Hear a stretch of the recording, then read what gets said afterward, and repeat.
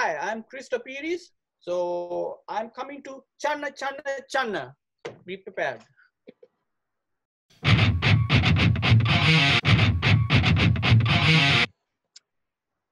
Hi everyone, welcome to another episode of my podcast.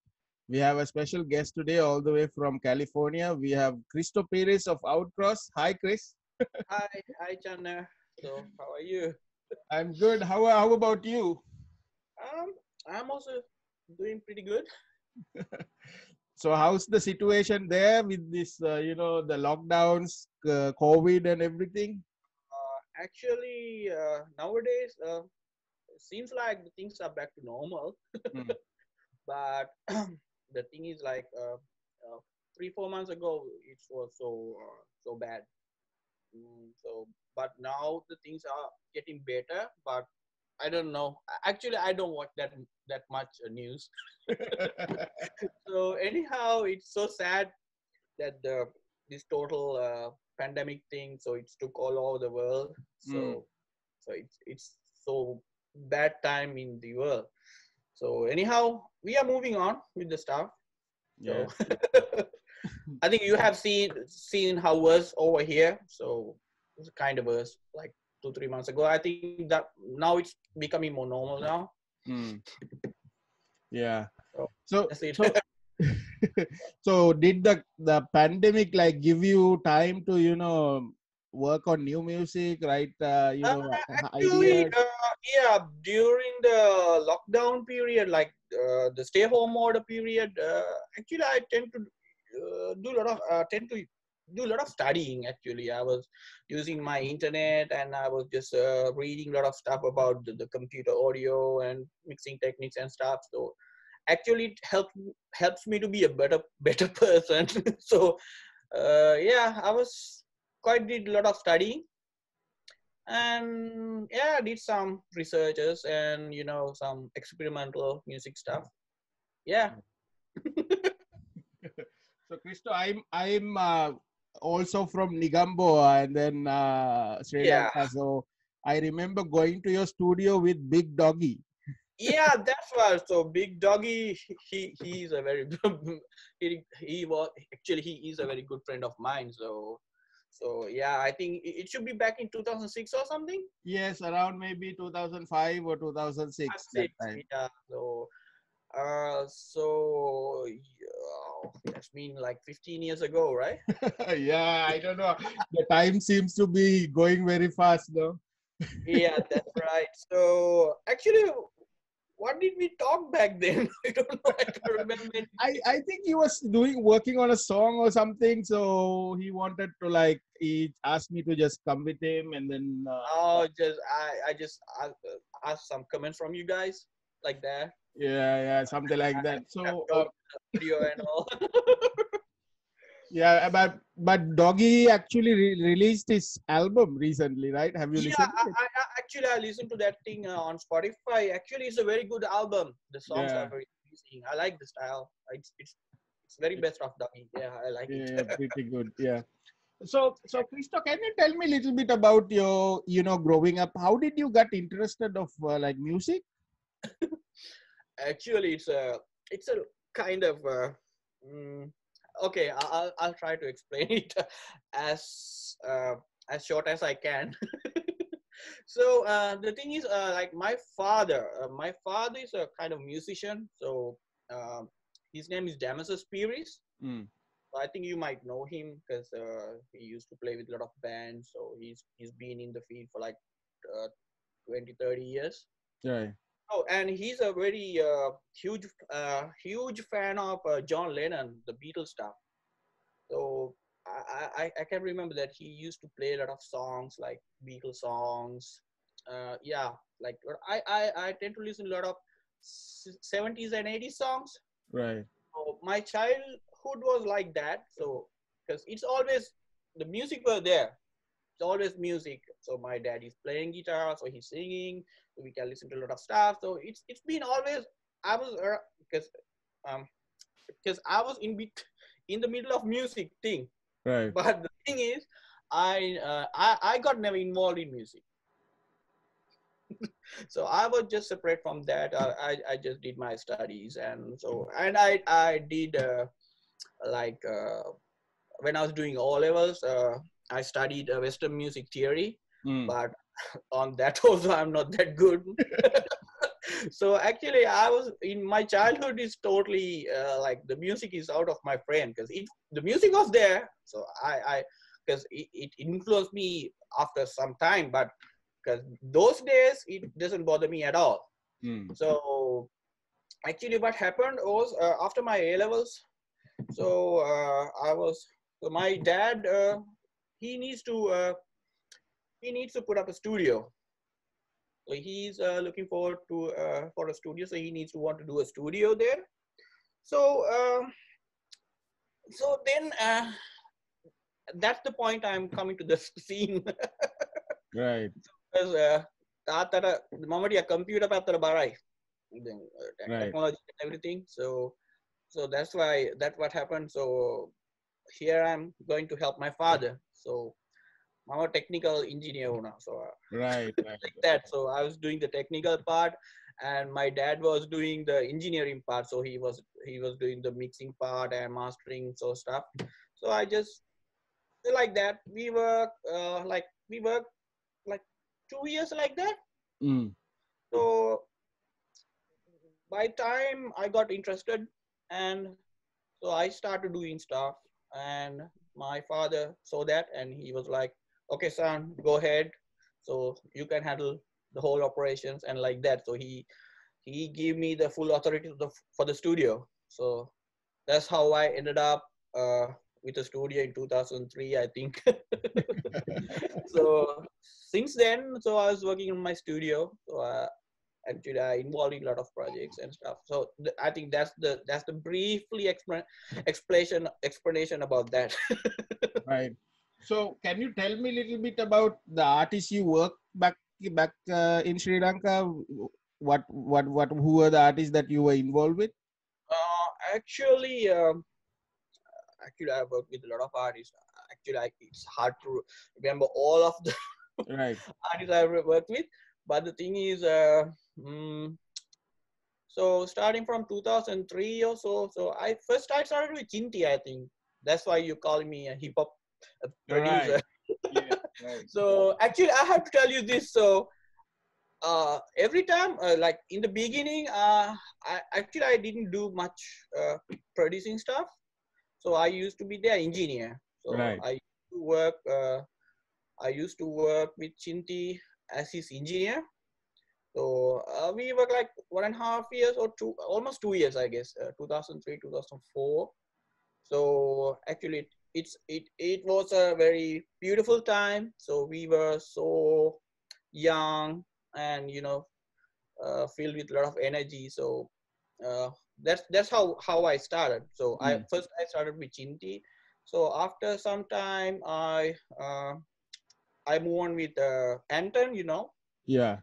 Yeah, it's a like a kind of sad story, but yeah. So I work with Anton, and after that, after 3 4 yeah. Do you know Dinesh Subasinghe? Yeah, I know the nation. Heard of him? Yes. Yeah. So I used to Is- work with him. Yeah. Yeah. Sorry. Go ahead. No, I remember Dinesh Super Singh. I remember he used to go. He had a guitar in his back, and he was riding the Yeah. motorbike, right? So yeah, I was there. So I think now he's a very popular guy in Sri Lanka. So Right. very talented guy. So the thing is, at the startup. So when he's trying to start as a professional guy, I was there with him. So that's all because it's the beginning of all of these people. Mm. So we were there. So we teamed up together like Chinti, Dinesh. There were so many names. So so actually I worked with Dinesh for like again another 3 4 years. Right. With him I did a lot of teledramas, a lot of programs and stuff. So I used to be his engineer and all. So the thing is, so mainly for like 4 5 years I used to be the engineer, actually not a producer. So Right. I that's the thing because I never been to the music part. So after a while, like after 2006 or 7, I started to produce stuff. So I think you might remember there was a song called Fear. Do you know that? You ever heard of that? Yeah, yes. I think if you were with Doggy, you should have heard it. So that's the first song I ever did. Right. That's the first song I did with Anton, Doggy, and yeah, three of us. So that's how we started the Fear that time. So actually, ගොඩක් හොඳ comments තිබ්බා ඒ දවස්වල. Yeah.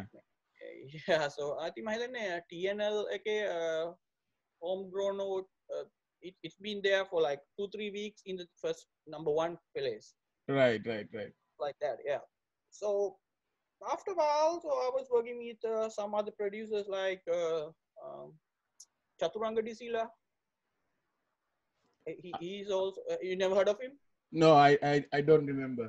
Yeah, you should know him because he's still working with a lot of artists because he used to do a lot of hit music. Right. So Chaturanga Disila and Sampath Fernandepulle. You should know him, Sampath Fernandepulle. He's a good lyrics writer. I think so, yeah. Netherworld, he used to have a band called Netherworld. Oh no. That is different Sampath. That's oh yeah, I have to mention him. That's a different character. That's Sampath Vimalachandra. Right. All right, so yeah, I'll tell you about Sampath. That Sampath Vimalachandra.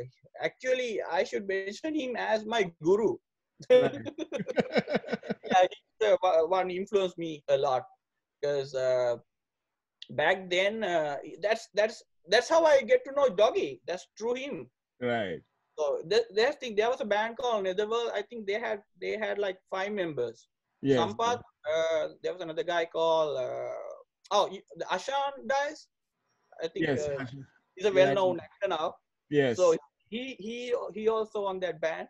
So Sampath, Ashan, Janit, Doggy, and there's another guy called Dinesh Kodituakku. So that's the band. Yes. That's the consist of band. So actually we did a lot of songs over there because Sampath was the producer. So he was doing a lot of production stuff and he's a very creative guy. So I think at that time that should be around 2002 or 2003. He's the only person who capable of doing computer music around Negombo. Right. No one does that. So that's why I'm saying he's the guru of mine. So so he teach me a lot of things. So basically that's how me, Doggy, and everyone. So yeah, like that. So we were together that time. So those days, around that years, that was the time that this sort of a Sri Lankan hip hop scene was coming up and more popular. But I think it was like mostly it was in Colombo, and then the other place was Negombo, right? Because yeah, that's true. Yeah, we used to produce a lot of stuff with. I team up with Anton for some time because there's another band you should know it, the Born Free Doggy's band. Yeah. So that's actually me and Anton started that. Me, Anton, and Doggy together. So because after I think it's should be 2005. So me and Anton were trying some tracks and all the things. So we were trying to do some experimental stuff in hip hop. So that's how we come up with the Born Free, because I put the name Born and Anton says it's going to be free. So that's how we put together the name. So after a while, Anton and Doggy team up separately, and I was doing something else. So we separate a little bit. I separated from the band for a while. Yeah. So like that. So anyhow, it's so fun. Those days are so fun. Yeah, it's kind of sad what happened to Anton, right? It's in 2006 he passed away. So it's actually a totally so bad. I think it's hard to fill up his position. Yeah. He was a very creative guy and talented person and a good friend of mine. I think actually. I think there's a place. Do you know that there was a place in Jet Twin Blue? There was a small cafe over there. Do you know that? Most probably, but I don't remember anymore because it's so long already. yeah, there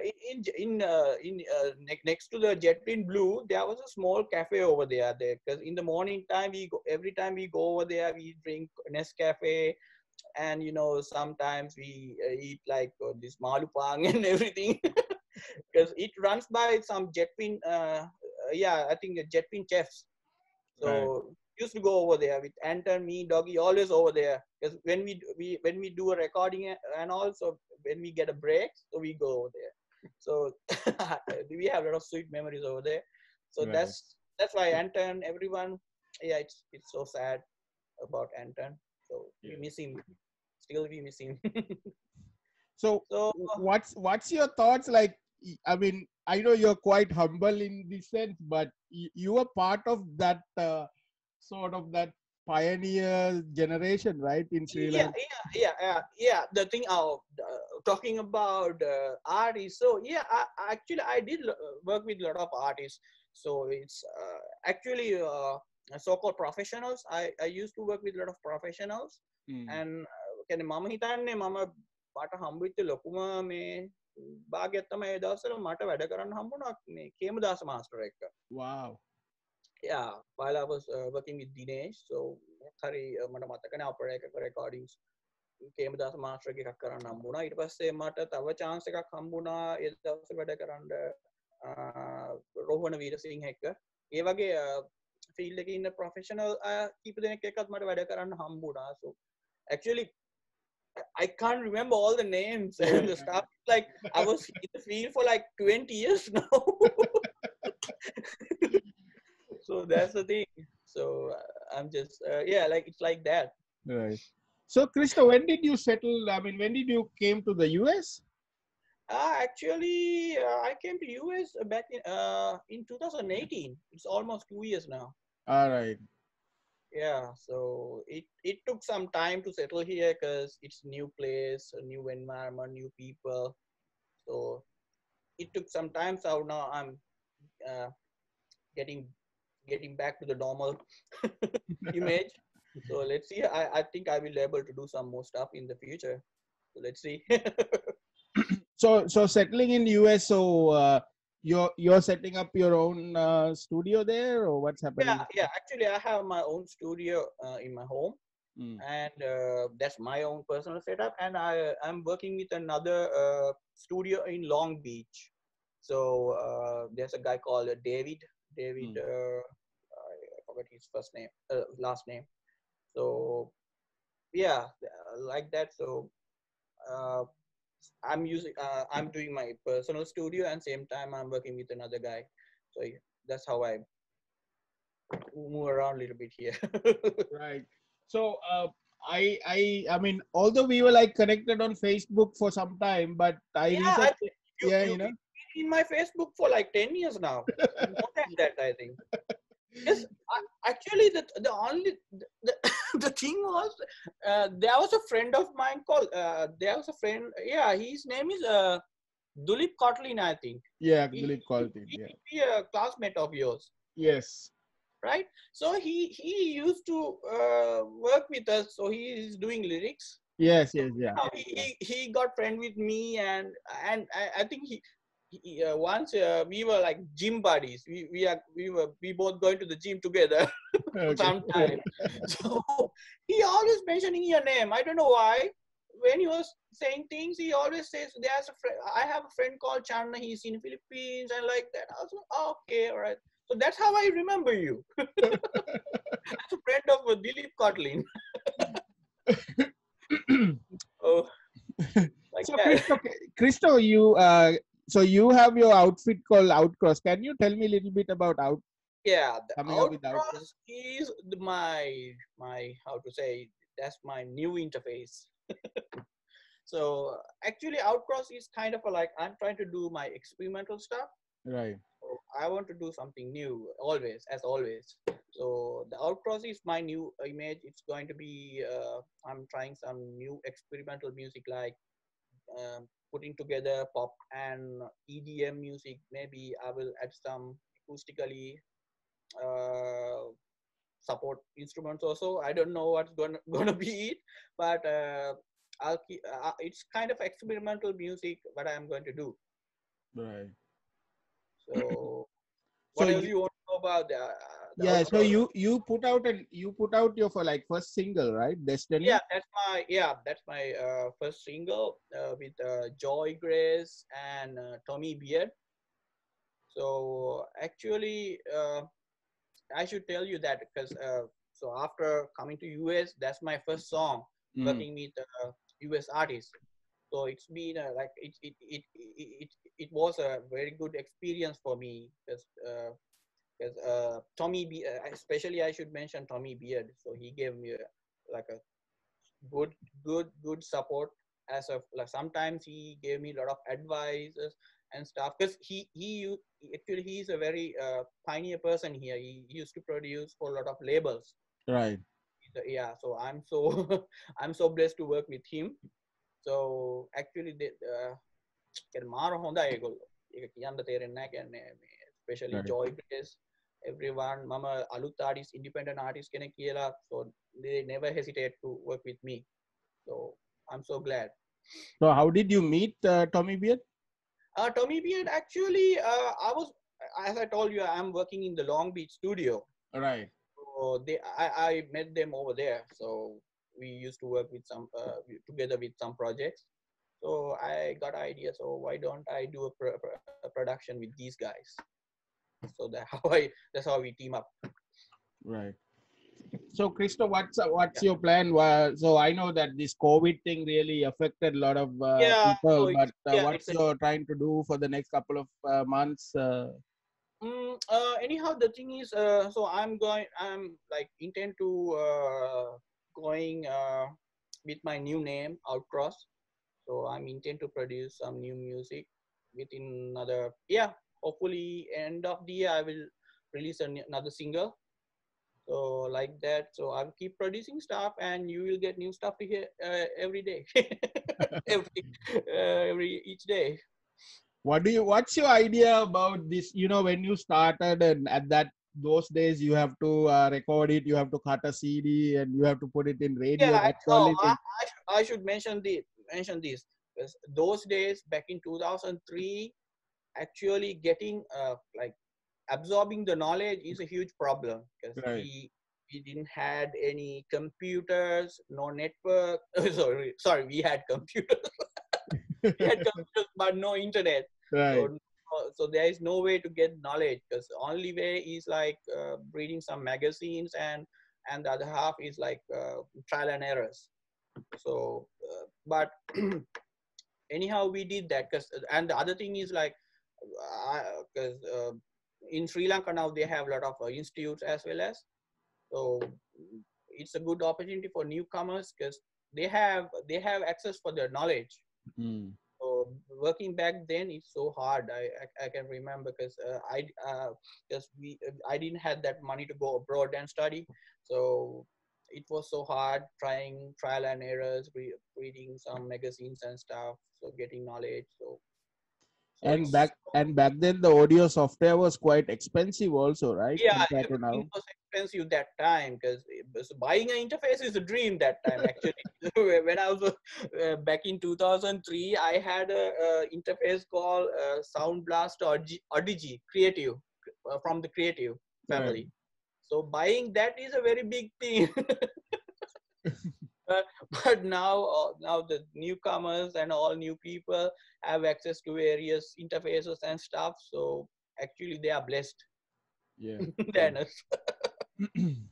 So the other thing is like now that there are platforms like Spotify, Apple and Music Yeah. and Amazon Music, so it's easy to put out your music, right? Before Yeah, that's right. Yeah, that's right. They have more access to the technology and it's easy to stream stuff. So back then we didn't have nothing, so we we have to rely on the media. yeah, the So that's a only different chance was story. like maybe one show on the radio and maybe one program on TV, right? Back then. Yeah, yeah, I like that. It's like I think yeah, just I think there was only one chart show, the most popular chart show, the that what it called I think Rasrisigi. Prasari Sigi, yeah. Yeah, I think that's the only one for like 2 3 years.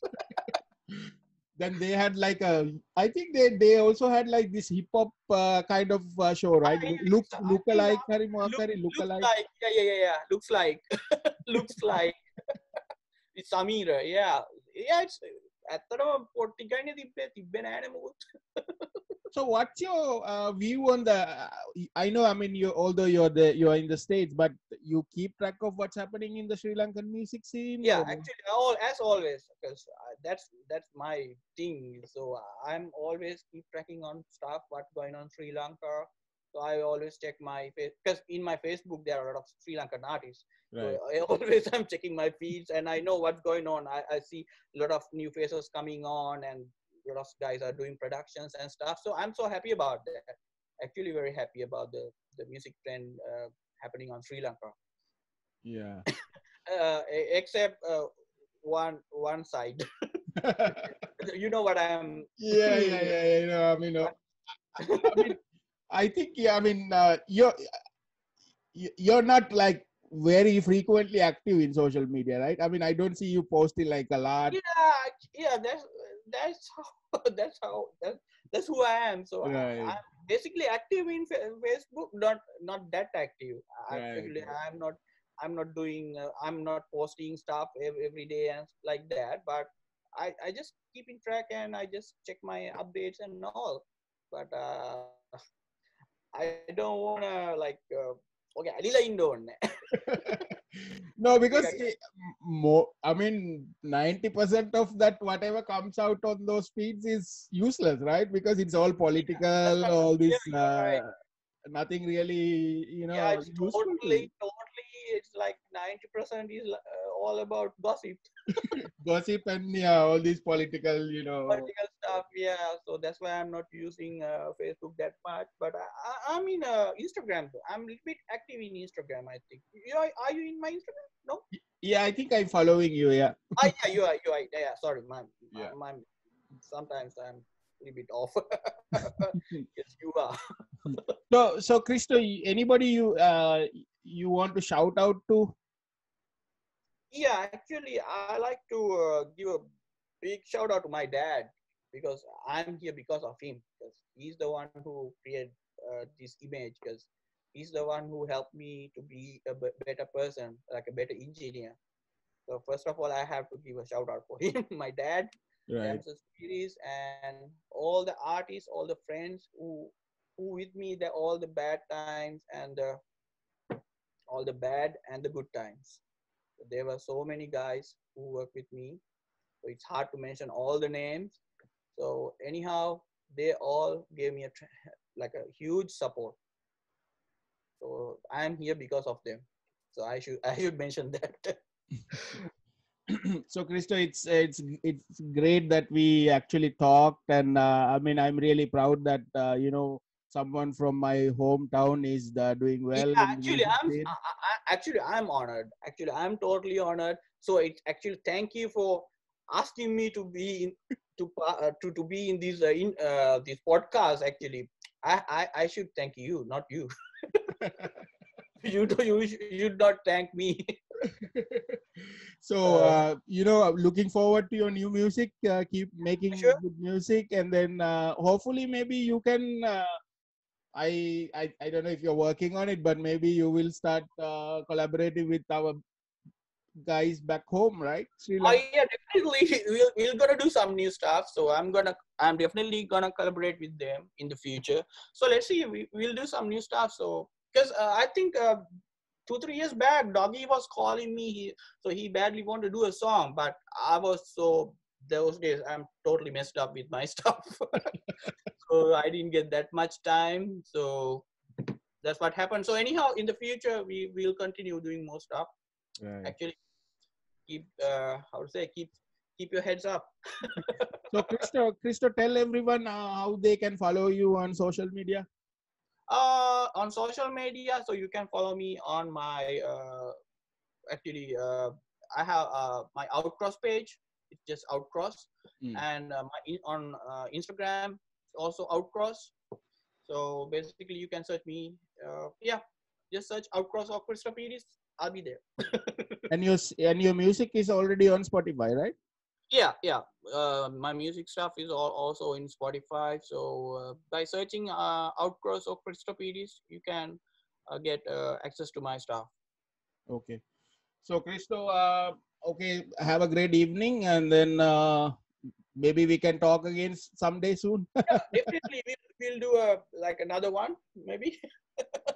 Yeah. So, Christo, thank you. All right, thank you much. All right. Bye.